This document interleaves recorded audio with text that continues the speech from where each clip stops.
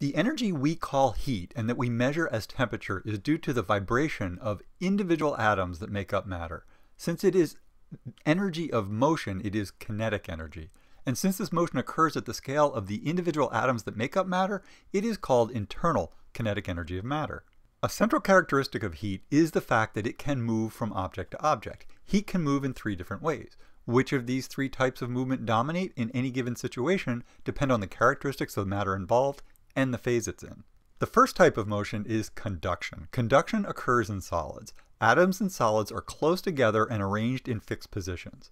Increasing the internal kinetic energy of a solid does not change the position of individual atoms. Rather, it makes the individual atoms vibrate at higher frequencies.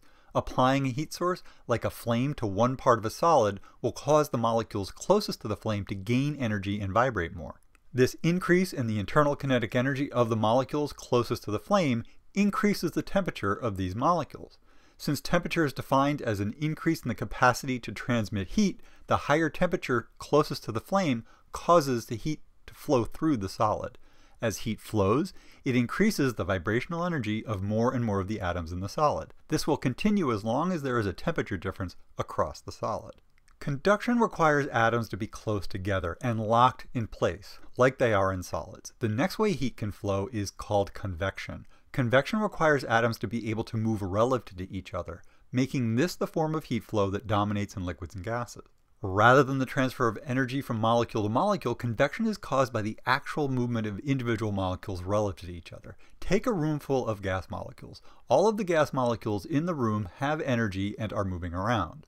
If we apply a heat source by lighting a fire on one side of the room, some of the energy from that fire will be transferred to the molecules of gas in the room. The increase in energy makes the molecules in the gas vibrate more and move faster.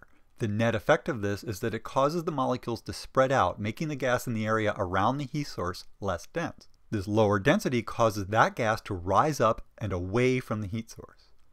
As it rises and takes more space, this gas pushes higher density, that is cooler molecules of gas, out of the way. This less dense, lighter, higher energy gas spreads out across the top of the room, pushing more dense, slower moving, lower energy molecules down and pulling them in towards the fire. These then warm up and also start to rise.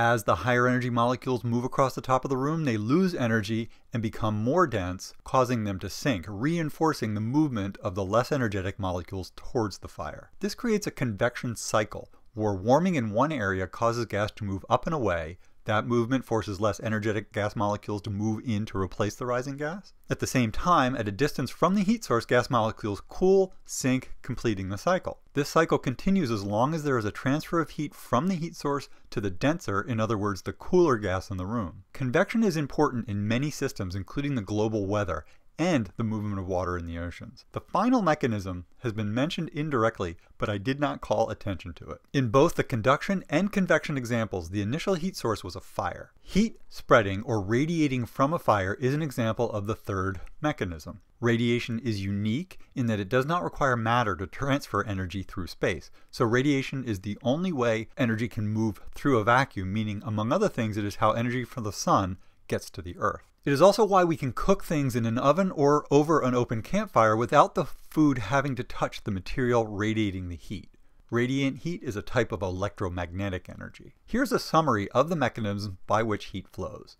Conduction dominates in solids, where atoms are close to each other and locked in fixed positions. It involves the direct transfer of energy from molecule to molecule. Convection is the movement of energy driven by the movement of molecules from place to place. It cannot occur in solids because it requires movement of molecules, so it dominates in liquids and gases. Finally, radiation is electromagnetic energy. It does not require matter to transmit energy, and it is how energy moves through the vacuum of space.